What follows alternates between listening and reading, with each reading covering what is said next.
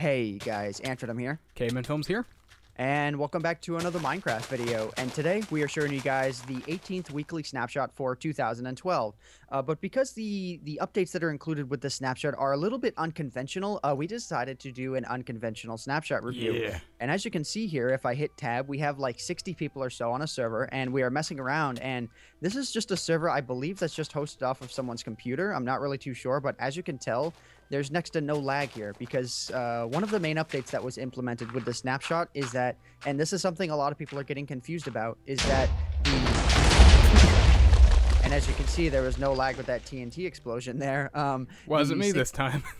Right? Not me either. Like I was trying to get people to set as much TNT as they could, but yeah, that didn't work. But anyways, the single player and multiplayer like logic are the same now. So like things like world generation, and player movement. I don't know exactly the 100% everything that's changed, but a lot of things just work differently now, and as a result, causes a lot less lag than you would expect. Like, look at all the people down there that are just moving smoothly. They're not moving smoothly on my end, but I don't even know why. It's not my internet. It's definitely not my internet, isn't it? Yeah, but the way Mojang actually describes this is that it works more like Minecraft Pocket Edition now, and that only apply only 0.2% of my audience is going to understand, because only 0.2% of them have probably even taken advantage of it. But anyways, so yeah, I actually have chat turned off, so you know, Yeah, you can't too. see it or anything. But I don't know. Do you want to mention anything else that the snapshot has to offer? Oh yeah, like we the have little problem you had earlier. Oh yeah, so I gave Ant this footage too, so you guys can see it on his end as well, and as he's going up with the TNT. The way it is in single player now is that it treats your single player like it's a server too, and if your world is old enough and not Anvil or something, I don't even know, but it will reject you and say you can't connect to it when it's your own locally hosted single player world. Yeah, because like even though like with multiplayer it's less laggy, in single player it's a little bit more laggy, because if you like punch mobs and stuff, it's a little laggier. And the reason why that happens is because, like I said before, the single player. Oh crap! TNT's going off. Okay, we gotta watch this. Oh, here we go. Yeah, like as you can see, and it seems like when massive amounts of TNT go off, the game doesn't try and play all of the sound. It only plays like one. It's more like area sound. Like if it's far away, you don't hear it. Yeah, something like that. But what were we saying before? Oh yeah, like single player lags a little bit more now, because whenever you log in through single player, it actually is just putting you on your own locally hosted server. So like the ill effects of multiplayer, where like mobs lag when you punch them, happens. So yeah. Oh yeah, and also you can't create a creative mode server currently with this snapshot. It's broken. Yeah, it's just kind of a bug, so it's not something that it really is like concernable. But just to knock the rest of the things off of the list here, I don't know, like, do you have the wiki pulled up, or do you want me to read off the stuff? I guess you can read off it. Okay, well, I mean, like I said, the separated server logic and client, all that stuff, you know, we just kind of talked about. When you install the snapshot, all of your texture packs get deleted, which is a little unfortunate, I guess. There's a few fixes that were added to Silk Touch and block picking. So, yeah, like, I guess there were problems with Silk Touch before. I'm not really too sure. Wooden tools can now be used in furnaces. Cocoa beans are now obtainable from jungle trees. Villagers, when spawned from eggs, will have, like, a random profession, and I'll show you guys what that means here.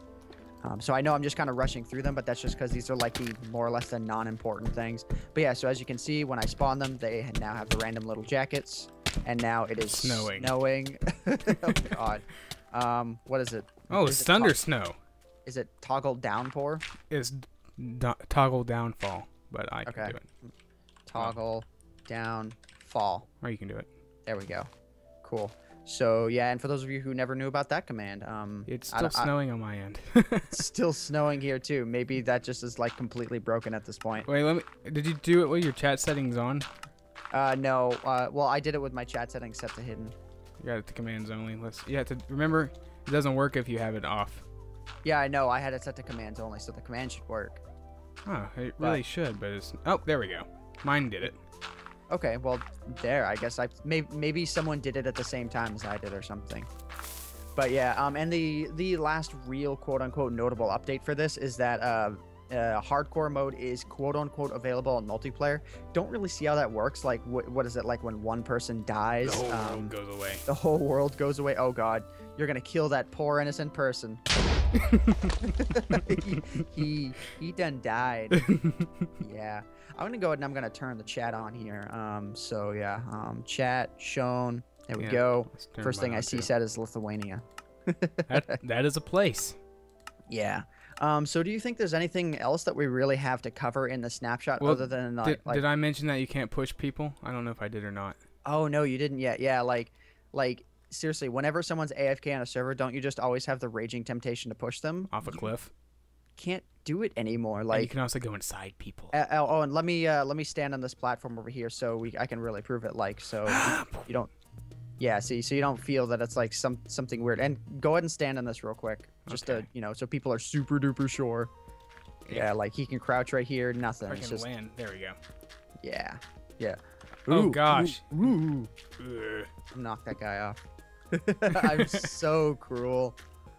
But yeah, so I think that's about it for this snapshot, though.